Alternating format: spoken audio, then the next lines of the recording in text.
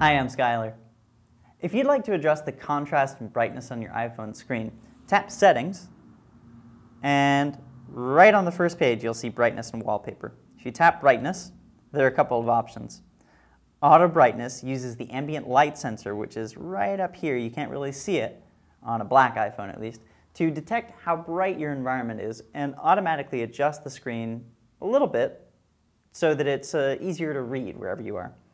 This slider also will adjust your brightness, and if it's at maximum brightness, you're also at maximum contrast.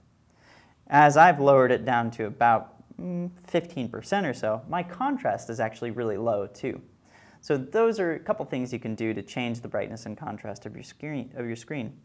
Now, if you go back a page and go to General and swipe down to the very bottom, under Accessibility, you'll find another option, invert colors.